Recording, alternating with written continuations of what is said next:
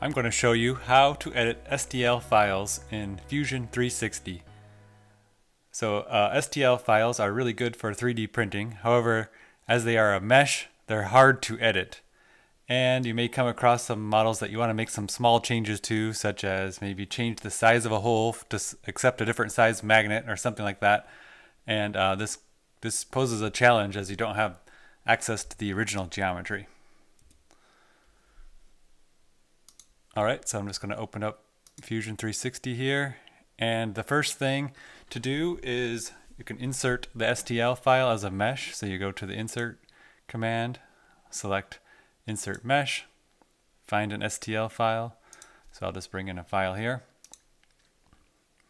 So this helmet here, and then we'll accept the location. So this looks pretty good. If you twist it around, you can see some strange looking faces on here. And that's just a rendering artifact, because you look at the edges, the boundary is still pretty good. So the first thing we want to do is we have to convert it to a BRep, or a boundary representation. And that's because if you try to do something like, say, cut a hole in this, I'll just do it real quick. So I'll make a sketch on one of the faces here, maybe this bottom plane, and just try to make a big circle. Select that circle, and then extrude that, and just try to extrude through here, and maybe like cut it. So I want to go cut, and you'll notice that there's no geometry here to intersect with, because there's no actual boundary. It's just the mesh file at this point. Alright, so I'm just going to undo that sketch. And alright, so to convert this to a boundary file or a BRep file, the first thing you have to do is turn off this history. So you come down here to this gear button and you say do not capture design history. And so when you do that, you'll notice you get some more options, such as, and I'll do that here, so I'll say continue.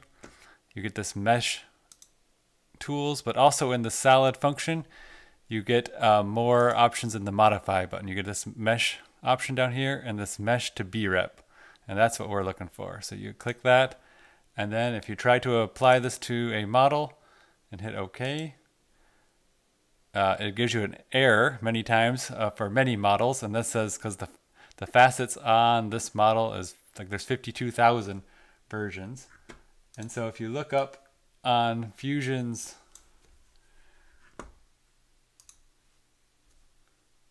web page and you look in their documentation, you'll see, in converting to a BRep from a mesh, you'll see there's a limitation of it has to have 10,000 facets or less.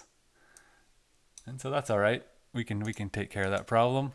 So if you go to the mesh command, under modify, you can see this option called reduce. So what this does is just reduce the number of kind of triangles and facets in the model. So I hit the reduce option, and then I go and select the whole thing by selecting this mesh body here. Adaptive is fine, and then this is then you have to change this density. So if you hit it at 1, it'll not reduce it at all. If you go to 0, there's really nothing left. So we know at 1.0 is the whole 50,000 facets, and we really want to get it around 10,000. So we need to reduce it down by about 20%, down to 20% of its original density. So I just scroll it down just a little less than 20%. So there's 18.4%. The one option you really want to check is this preserve boundaries. So that preserves all the edges and especially the flat regions. So make sure that is checked, and then hit OK. All right, so when you do that, now if you spin around your model, you'll see it really does not look good. It looks much worse. Don't fear yet. If you also notice on the edges, you can still see there's like flat edges are flat, and in general, most of the shape is still retained. All right, so now we're going to go back to the solid section and go to modify, go to mesh, and then we'll go to mesh to BRep, and we'll select this mesh body here and then hit OK. And then once that happens, it takes a few seconds usually, we'll get a new body here, and it'll deselect the mesh body. And if you look at this one, it is like the flat areas are much cleaner, and the curved sections, you can see some of these triangle facets in here because we did reduce it quite a bit. But when you 3D print, you really can't see those, so it's not too big of a deal. On the flat zones, you also notice there are quite a few facets still there, even though it is mostly flat. I've been playing around with FreeCAD some, and I did notice that it has a nice simplify feature that actually makes flat zones to be all kind of one face, which is pretty nice for this function. But anyways, now we're able to edit this is because it's a body object, and so at this point we want to re-enable kind of the history, and so you do that by right-clicking on your main root project in the browser, and then you go all the way to the bottom, say capture design history, so you turn that back on, and it'll enable the timeline at the bottom. And now we can do things like, say we want to change this hole to be a different size for a different size magnet. You can now start sketching here. So we'll just sketch, we'll just pick one of these facets as our plane. I hit C for circle, and I'm just going to draw a circle kind of in this area. Finish the sketch, but now I can grab that circle, hit shift to make the whole circle, and then I'm going to hit E for extrude, and then I'll just extrude down some ways. And we don't want to cut here, we want to join, and hit OK. And now you can see we filled in that hole. And likewise, we can do the same thing with making a hole. So I just do the same thing. I start a new sketch, select an area on that plane, create a new circle. So if I want to put like a 6mm magnet, so maybe I'll just do 6.2 for a little bit of tolerance so it can fit. Hit enter. Finish that sketch.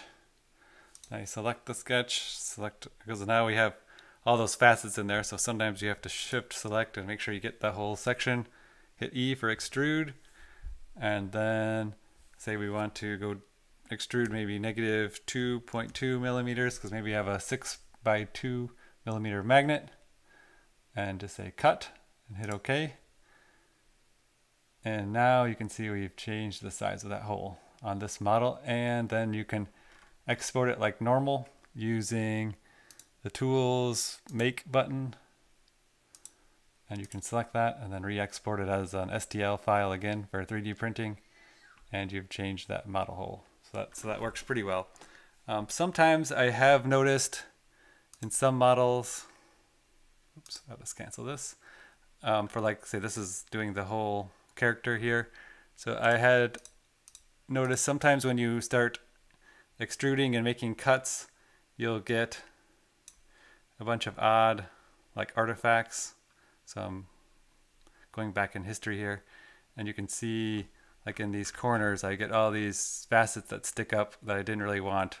So you can just highlight them all and then just delete them manually, and then once they're all gone, the model exports well and usually slices and prints just fine. So anyways, that's how I make small edits, and you can edit STL files if you're just looking to kind of sculpt it in many other files or many other programs such as Mesh Mixer and things like that. But these are more for like engineering type designs. You want to put specific size holes or do more kind of parametric changes instead of a kind of a sculpting type changes.